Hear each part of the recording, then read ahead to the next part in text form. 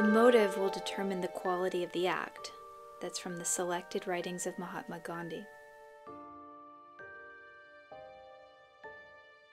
Gandhi's understanding of human action and its operations in the world was, I would have to say, remarkable. His emphasis was always on the deep level, the underlying motive. He felt that that underlying motive would express itself no matter what happened in the realm of observable action.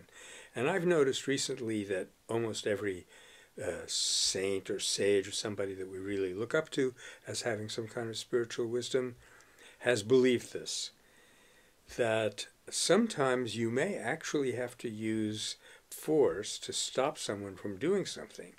But if you do that out of love for that person and not out of fear for your own well-being, you will have a nonviolent effect on that person.